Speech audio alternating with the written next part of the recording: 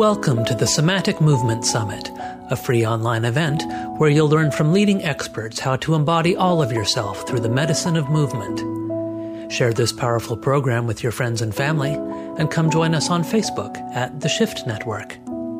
And now your host, Gayatri Shriefer. Welcome everyone. We're so glad that you are joining us here today. I'm so excited to introduce to you today our special guest, Briansiddharthaingle. He's a licensed doctor of osteopathic medicine, a naturopath, and a certified somatic educator. He's also a somatic yoga teacher and a practitioner of the Feldenkrais method. He's an aqua body worker with more than 30 years of experience in the field. Brian is a co-founder of Living Somatics and the founder and program director of the Ingle Institute for Somatic Education. And Brian is also the host for this summit. So, Brian, welcome to this session and to the summit, to your own summit. How are you today?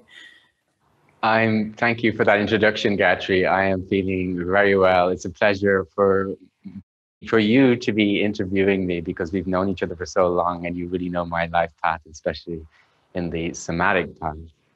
Yeah, so good. And so please share with us a little bit about how you came to the somatic field. What got you started? Well, I could spend a long time answering that question, but I'm going to try to keep it short because we've got a lot to cover. And the first thing I'd like to say is I was very sporty when I was a kid. Rugby was a big passion of mine. It still is to watch, not to play. But in terms of more embodied work, all my brothers and sisters were going off to study engineering and higher maths in university. And I just, had this really not so interesting job at the age of 18 when I finished school. And I realized that you spend so much of your time working in life that you better really love what you're doing. So I sat down in my kitchen, my mother's kitchen, in our home, a childhood home, and I asked the question, what is it that you want to do with your life? And out of nowhere it came, I want to heal people with my hands. And I was 18 at that point, and I have spent the last 35, 6 years, 7 years, either studying or working in the field of helping people with my hands or moving my body to help myself. That's how it started. And then in terms of the embodied movement, so I went to study massage. That's how I started. And then I went to Istanbul when I was 19. After that massage training, I hitchhiked from Dublin to Istanbul. And on the way, I went to Athens. And I got a ferry to a small island. And I picked up a book on yoga in Athens. And I found this derelict house that was a building site, actually, that wasn't with no roof on it. And I decided I was going to fast, I was going to meditate, and I was going to do yoga, because that's what that book was about.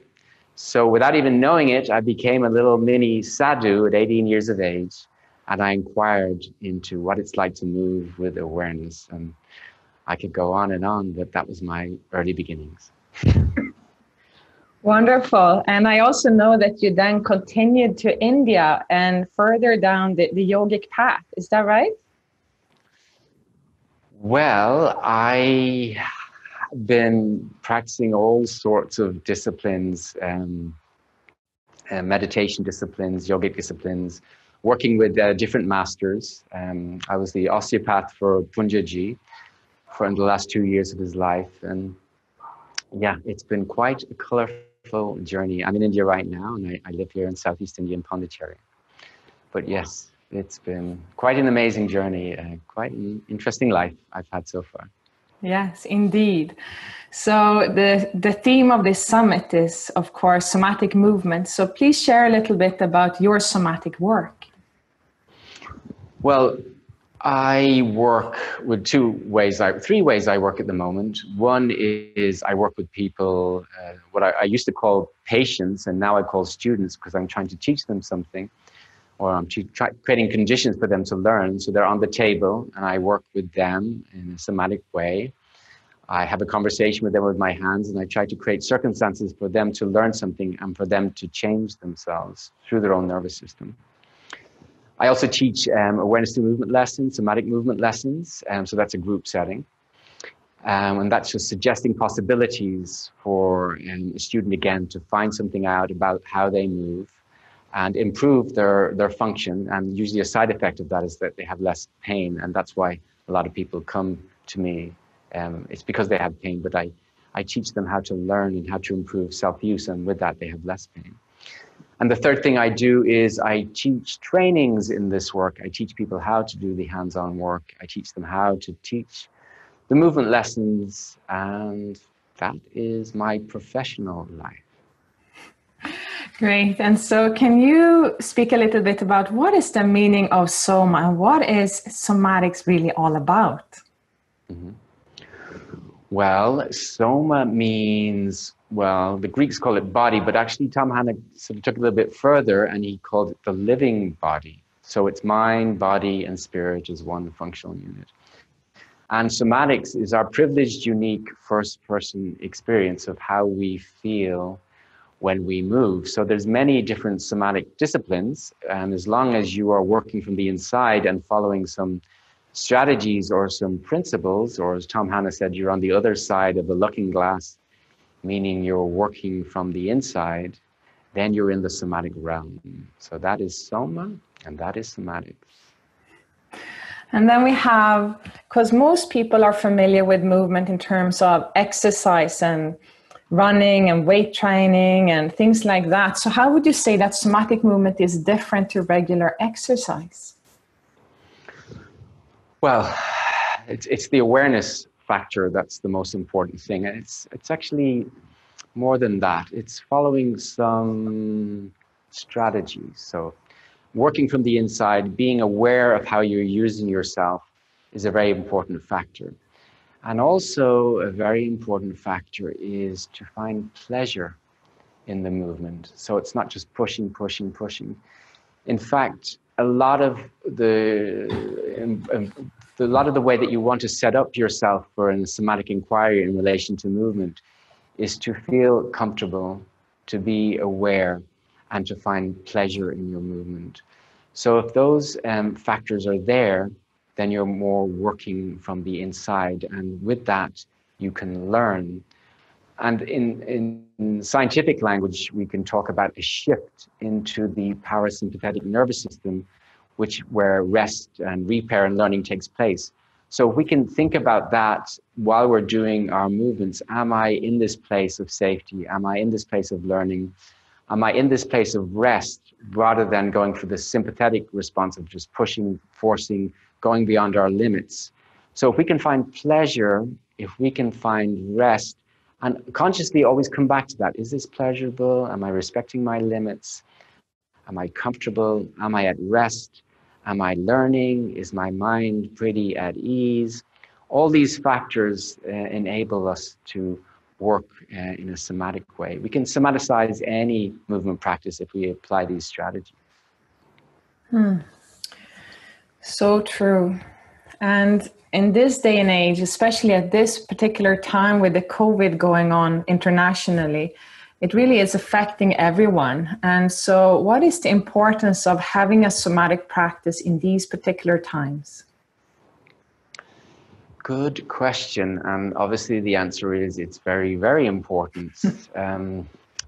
I feel I have, actually what's going on for me right now is I feel I've spent my life preparing for this time, because I have these practices that is from behind me. I have all these teachers that I'm standing on their shoulders. So when I look back on this lockdown COVID-19 period, I want to say to myself, wow, that was a growthful time, that was a useful time, that was a pleasurable time, and that was a wonderful time. And to date, every day has been like that. And that's because I'm resting in my practice. And I'm feeling embodied, I'm feeling alive, I'm feeling happy, despite the limitations that's being imposed on me from the outside. So very important. Indeed, it is. To be able to resource in these particular times of challenge and hardship, and to come into these elements that I would say even make us humans, that are a bit more of our capacity, and that allows us to go beyond fear and anxiety. And of course, there is a lot of hardship going on, but still, it's very inspiring to hear you speak about that you're able to access, I would say, a state of freedom in the midst of the what's going on in India right now, where you are. And so, yes, that's a very important point that you talked of, and that is a lot of us are driven by fear right now. And very early on in this challenging time, I noticed fear coming up, and that's just not my pattern at all. And I was like, whoa, what's this? And I decided that I was not going to buy into that fear story, and I would only respond appropriately to the circumstances and to the environment around me. And if I needed to shift to sympathetic, which is fight or flight, I will do that effectively, and then I will come back to parasympathetic. So consciously, as I'm moving around on my motorbike, as I'm walking the streets and the villages here, I'm very aware of what's happening. I'm very in tune with my environment. I'm seeing the people around me. I'm looking, is this a friendly face? Is this okay? Is this fine what I'm doing? And everything is cool. So I'm responding appropriately to the environment because I'm sitting back in this parasympathetic nervous system all the time. I consciously go there, not only in my practice, but because I do it so much in my practice, I bring it into my world and into the environment that I'm meeting. And that is, of course, a very, very useful skill to have. And could you say a little bit about how have you developed that skill? Because that is something that we don't just have that. It often takes practice. So what can someone do, and what have you done to develop that skill? Oh, well, India was a great learning for me in that regard for many reasons. And, when I started my journey, I think I had an innate capacity to resource my bodily intelligence and my intuition. I mean, at the age of 18, to be able to just close my eyes and ask myself that question and that response coming, that's quite unusual, I would say.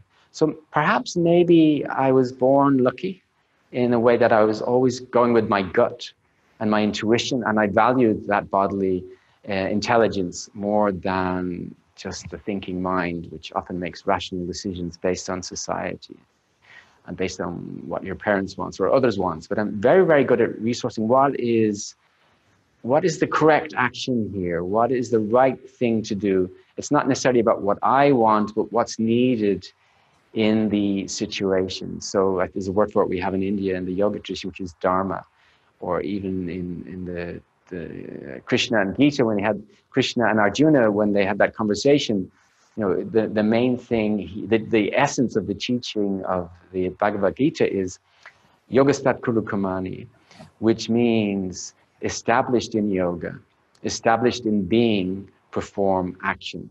Get out of your head, get into the essence, the spirit of who you are, and act from that place of deep wisdom and knowing. Now, Arjuna couldn't even do it, and he had Krishna there. He had to have some profound teachings to show him that way, and there's many, many possibilities for that. What I would suggest is you find something that really gives you pleasure, something that you can do that is sustainable, and it's not something that's a chore, whether that be meditation, whether that be embodied movement practice, whether that be even dancing. But the important thing is that you are following these strategies that I spoke of earlier. Mm-hmm.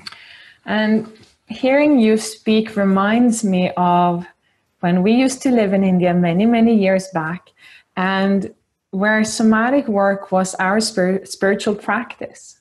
So to me, there is a very apparent link between somatic work and spirituality. And I see that very clearly in you. And you're also speaking about your lifelong spiritual practice and your embodied journey. So what is the connection for you between somatic work and spirituality? Well, I have been practicing yoga since, 36, 7 years. And I've gone through a lot of different journeys around that. And in terms of, let's take it on a somatic level in terms of movement and how that can shift us in terms of our development and our spiritual development. So if we are, yoga today has become very much more like an exercise. Students of yoga tend to do it so that they can look good, so they can get a yoga high, so they can produce these hormones inside, and sort of these druggy hormones. Okay, it's produced from within, but it's still not exactly what Patanjali was talking about when he talked about yoga. So to practice these strategies of doing less, of finding comfort, of finding pleasure, of working from the inside, of being aware. And because in any spiritual tradition, the main axiom is know thyself. Know thyself. So we have to ask the question, who am I? What is this self?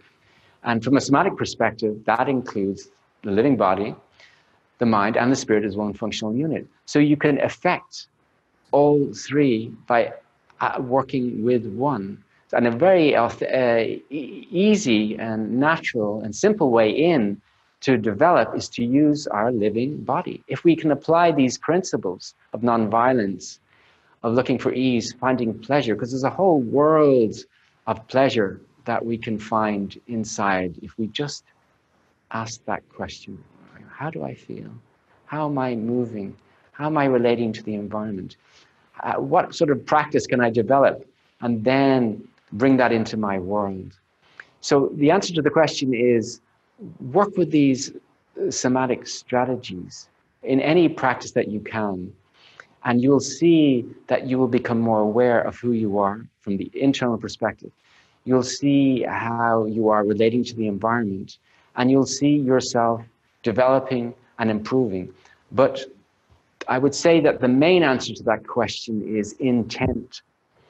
If you have the intent to grow, if you have the intent to evolve, if you have the intent not to harm another with your words and with your actions and with your speech and with your thoughts, then that intent will give fruits in time. It's not really what you do, it's the intent behind what you do which bears fruit. That is very deep. That is very wise, what you are sharing just now. And as we are able to sense ourselves more clearly and move in our lives with greater attunement, things open to us and things will unfold more easily most often. And at least we have more skill in order to handle life and the variety of ways that life is going to happen for us. So what would you say is, when we are doing our practice, what is the benefit, generally speaking? You have already covered it, but if you would just draw it down to a couple points, what is the benefit of a somatic practice if we're taking outside just a spiritual or the spiritual context into life itself? I would say happiness. I would say, there's one word that I would use, happy for no reason, but actually there is a good reason, because you're feeling yourself. So joy, happiness, regardless of circumstances. I think that the most benefit that I receive from my work is just pain-free body that can do what I want to do and move how I want to move and achieve what I want to achieve in life, because I don't have any limitations on a physical level. Gotcha. So if I was sick, if I was injured, then you can't really move forward in life to achieve the worldly goals and desires. So I say health and happiness and freedom. Mm. Yeah, wonderful. And it's what has been always very, very striking for me about with you is that you always go for complete freedom. So you always you love freedom, which is of course excellent. And in your expression as a man, you are very free. I mean, you are driving around your motorbike. You are working all over the world. You love to be active. You like to run and move, and you're doing sea kayaking and surfing and all these things. So the way I saw you was always that your physical manifestation of this eagerness for life and just being alive was a reflection of who you are, but also that maybe you have come to this work because it is a good fit for who you are. Is the work, would you say, is it really that the work is inherently about freedom? And is that, did you come to the work because it is about freedom, or is freedom your matrix? Well, when Tom Hanna was a philosopher, and he was all about freedom for sure. And I think for me, freedom was always part that I couldn't, to put limitations on me, I never liked it at all. So I think that was just inherently part of my makeup. But to be honest with you, the way I came into the somatic work was a very simple thing that I did. It was one of my Ashtanga yoga teachers gave me Tom Hanna's book, Somatics. And the first movement in that was simply just lying on the back with your knees bent and very gently turning the pelvis and arching the back and flattening the back. And in the book, it said, do it very slowly and just respect your limits and be aware of what you're doing. I thought, okay, I'll just do this. I'm going to do this exactly how it's being prescribed. Just this one movement. I did it for like 3 minutes, just incredibly slowly and really aware and finding comfort and ease with interest and seeing how that rippled through to other parts of my body, you know, getting those connections to the whole. So I'd give this a good try just for 3 minutes of my life. And I got up and I went on my motorbike and my posture completely changed. Now, I had when I was in osteopathic school, a little bit of a hyper arch in my lower back, which is called a hyperlordosis. And, you know, they were trying all these different things to sort of fix this hyperlordosis. And I did this thing for 3 minutes and my back became flat and my posture completely changed. And I was like, whoa, wait a minute. What is that all about? And for the last 25 years, I have been investigating what that is all about. And what that is all about is how we improve the function of our nervous system to change our structure, because structure follows function. If we improve how we use ourself, our structure will change and our posture will change and our self-image will change and our thinking will change and our life will change. Yeah, that is how it goes. That is the beauty of somatic work, that we can really take it home and we have an ability to affect the entirety of our life. So I know that you are I always call you that you are a somatic genius, because the way you are so embodied and you're really living what somatics is all about, freedom and self-connection. You're a very intuitive person, but you're also very creative. So I've seen you countless times put your fascination of that particular month or year into good action by developing work, whether it be clinical hands-on work and the somatic education work or aqua body work or equine work, whatever it is. You have a way of translating your inspiration and your insights into something that is applicable to others, where others can gain that same learning. So can you speak a little bit about perhaps the somatic yoga work that you do? Or other work, even also the aqua body work. I just would like to hear a little more about your reflections around what has inspired you to develop the somatic field. I'll talk briefly about yoga and then I'll go on to the aqua body work, because I spoke a lot about yoga already, I think. you know, yoga, as I said, has become this exercise thing and not really a yogic thing, which is to do with self-inquiry and growth and development. And the whole asana thing has just been far away from the essential teachings of what yoga is meant to be all about, which is finding ease and comfort. So I just applied these strategies. How do I find pleasure in my body as I move? How do I use myself and actually come out of the whole idea of stretching as well, and actively engage my higher centers to inquire into an asana rather than trying to just stretch a muscle. So many of these principles made me, just applying these principles into the yoga practices was deeply rewarding for me, and still is today. I mean, today I had a beautiful practice, and it's still going on, and it's still, learning is going on all the time. Now, in terms of the aqua body work, I've studied many different styles, and I've been at it a long time. Studied in Harbin Hot Springs and here in Quiet in Oroville.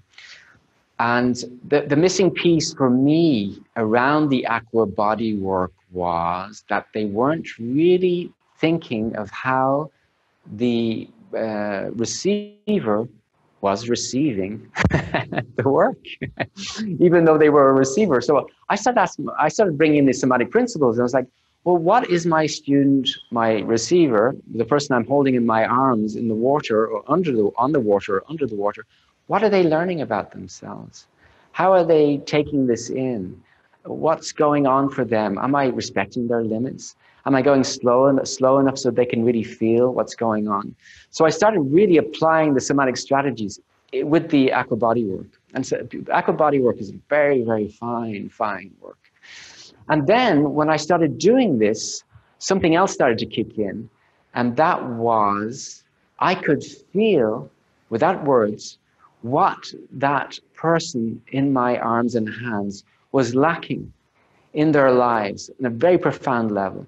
It could be something like a father figure or a lover or a mother, or because often I'd come out of the session, we'd finish a session, I would ask my student or my receiver, how was that for you? And they go, oh, it felt like father, mother, lover, so much love, so much everything.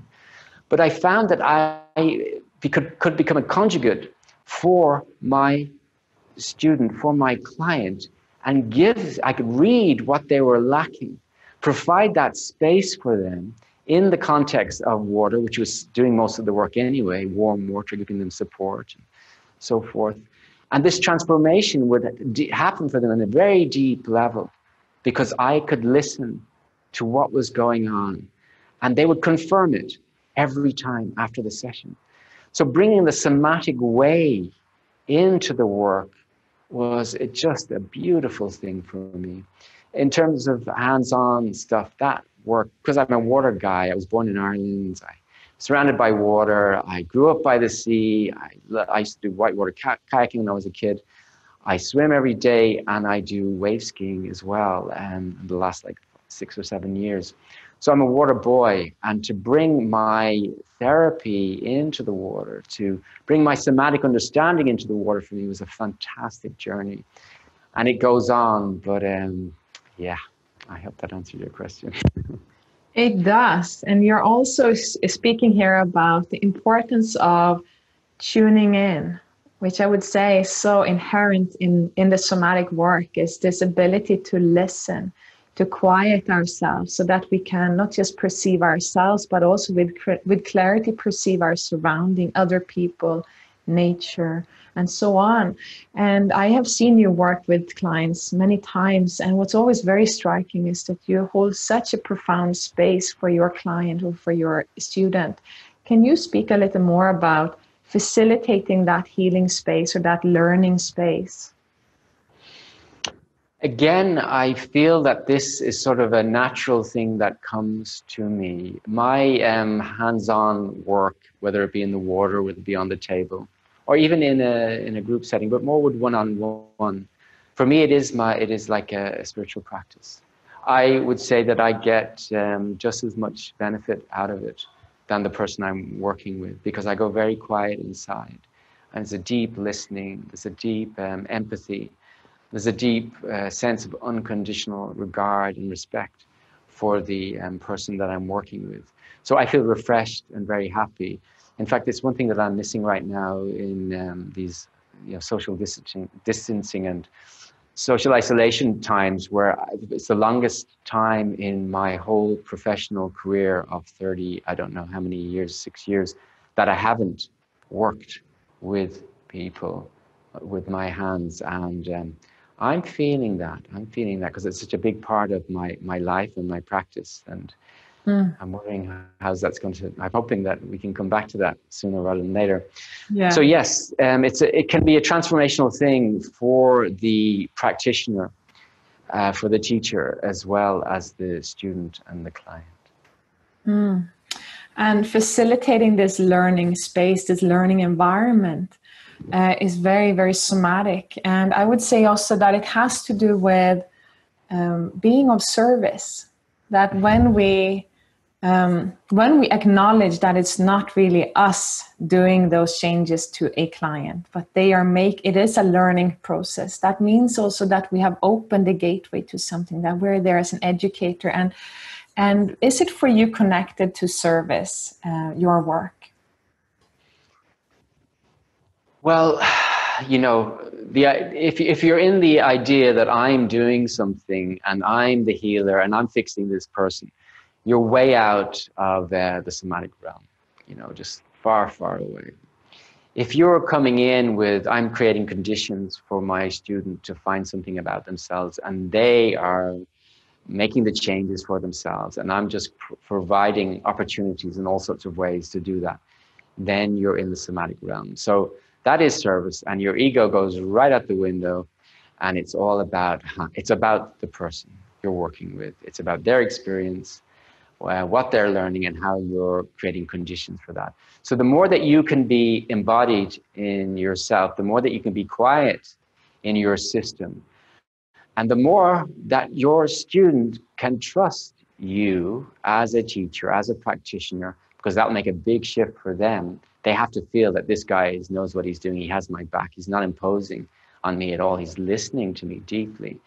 And I get that a lot with new clients and students that come through. I just start to put my hands in a certain way, and they just go, wow, this is different.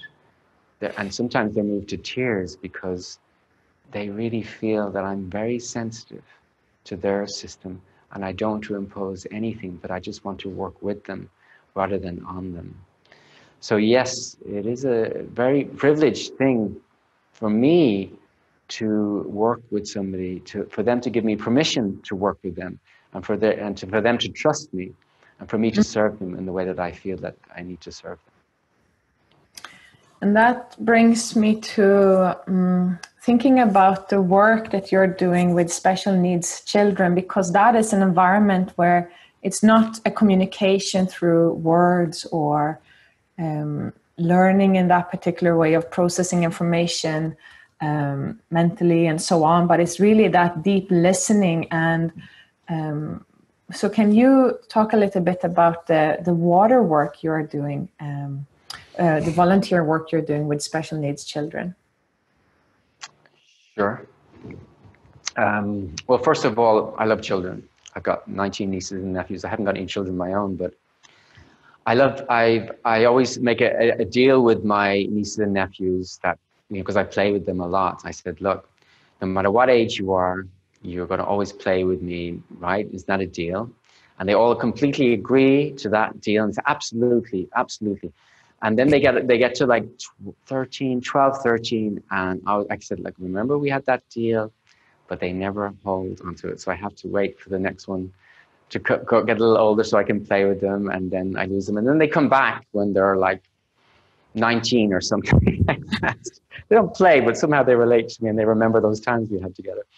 So I'm very much into play. I'm very much into children and the way they're embodied, the way they're authentic, and the way they're natural. I mean, it's just like they are the somatic geniuses, actually, and we just got to return back to that way that we once were. We got educated out of that because we had to, pay insurance and pay our mortgage and all that nonsense, which is important, but it just takes away from the joy of living and being alive. So I love children. I love working with them. And yes, I do work with special needs children in the water. And it is very playful and it's very loving. and it's all about them learning and they're making change of themselves. It's the same strategies that apply. It's just I have a particular love for children and for the water work. So the two of them coming together is very special for me. Yeah, I can really tell. And so we have spoken about many different topics now. The somatic skill you have developed throughout your life, the different modalities you have mastered, and now you are hosting this summit of somatic movement that will reach so many people and to hopefully inspire and to offer gifts and tools to become more somatically self-connected. And if we just go back to where we sort of started this conversation, where we are in the world today, and what is it that you see that somatic work can contribute to the world today, especially in the current state? Well, I mean, I've spoken about how it can help during current times. What I would like to see is that there could be a potential transformation for humankind. It's like we are forced to let go of our old patterns and to be in my world anyway, to be the best person that we can be. And old habits that weren't serving us, now it's just like, no, we can't do that anymore. We've got to really show up and improve in all levels, again, the way we talk, the way we speak, our intent, et cetera, et cetera. So I'm hoping that during this time that everybody's reflected a little bit more, inquired a little bit more what's important to them, how they are in relation to their beloveds, their family and their friends, even if they're not, with them in the same space, but obviously everybody's talking to each other over Zoom and WhatsApp, etc. So I would very much like that the world comes out of this with new values, with a sense of, how can I contribute? How can I offer something? And to reflect back every time, was that useful? Was that necessary? Was that kind in all our actions and our words? And yeah, more importantly, I would say the reflection and the intent to have that and to work with that rather than the action, because actually actions just seem to happen. But if we can work on our intent behind the action, then I think true transformation could take place. So I would say that awareness of what we're doing, an intent to approach things with non-violence, to not harm another, or whether any living being, that would be my wish for the world. Oh, that is perfectly put, Brian. So when I'm tuning into what you are sharing is that aspiring to a higher way of being, or being the kind of people that we can be, being the kind of human person that we can be, the best version of ourselves. And that in the midst of hardship and challenge, how we can access that, and instead of going down, actually using it to fuel us to go up and grow.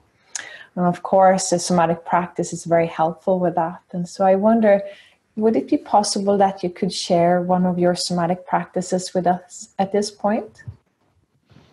So there's one thing, a physiological thing called heart rate variability, which means when we breathe in, the heart rate goes up, and when we breathe out, the heart rate goes down. But that only happens when we're accessing our diaphragm, when our belly is soft, when we're allowing the diaphragm to descend. So if we can shift to heart rate variability, it is a sign of health in the system, and most children do have this naturally going on, and most adults do not have it going on, because I've worked in biofeedback labs in the United States and Sonoma State University, where I was interning in biofeedback, and all the students there, none of them had this thing going on, and we had to teach them how to do it. But there is a way that you can learn how to do it without, the biofeedback equipment. So let's just start by maybe putting our hands on our lower abdomen and just sensing our hands touching our abdomen. And let the belly be soft. Just let it, like you can imagine that you're like tiger, and your just belly is soft, and you don't have to hold it in. Just invite that softening to happen.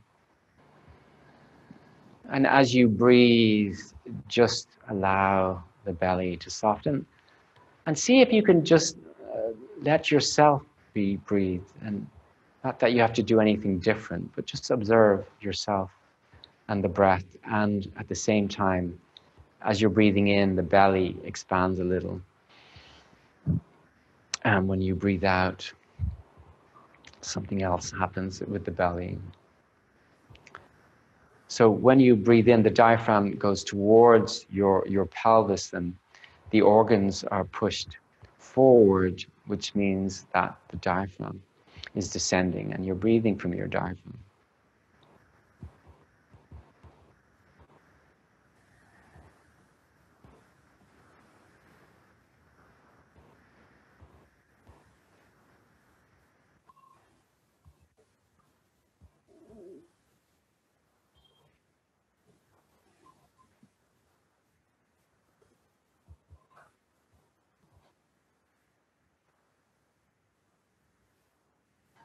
Okay, so now we've established that.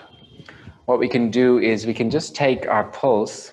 If you can find that on your wrist, just take your fingers on your pulse and just see if you can establish your heartbeat or your pulse through your wrist. And then, again, come back to just observing the pulse. And just invite the breathing to happen again naturally.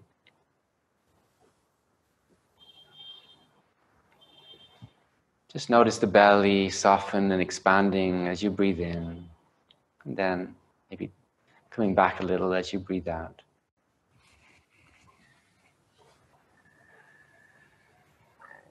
And at the same time, can you pay attention to the breathing as you breathe in and the pulse? And is something happening here? Is the heart rate, is the pulse rate decreasing on the exhale?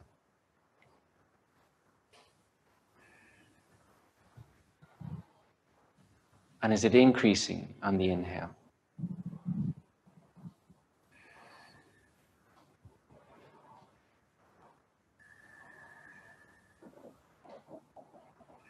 And then as you breathe in next time, just gently arch the lower back and push the belly out a little.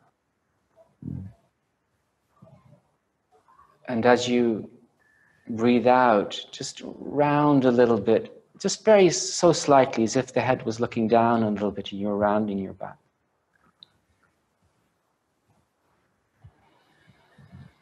So you have the breath, you have this gentle movement, and you're aware of the pulse.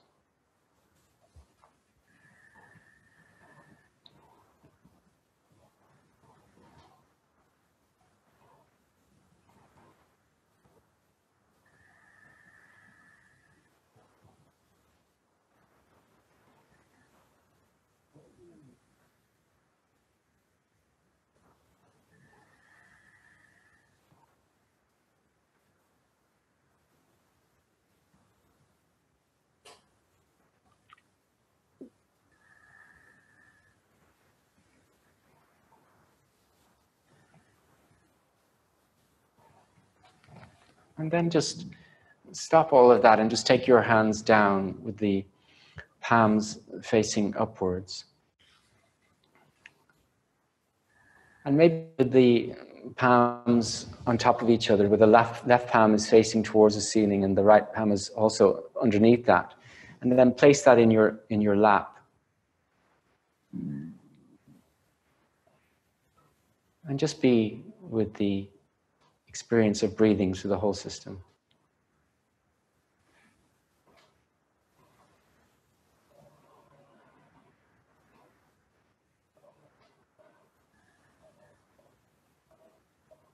And imagine you're looking at the nostrils where the air is coming in.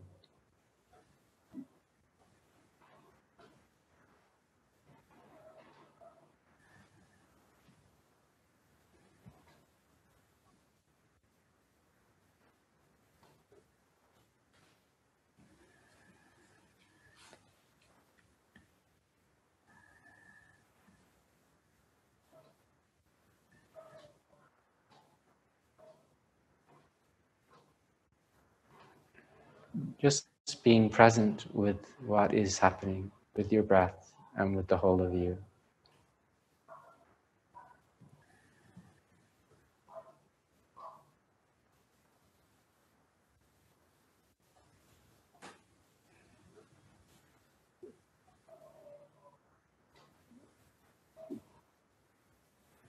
And when you're ready, just slowly open your eyes and come back. And it's a very simple practice. You can do that at your leisure, at home, whenever you feel. Or maybe just make it a daily thing in the morning and evening. Thank you so much for that practice, Brian. It is so amazing to be able to feel that heart rate variability. It's really a good reminder, and also a good reminder and way to access our belly breathing or diaphragmatic breathing.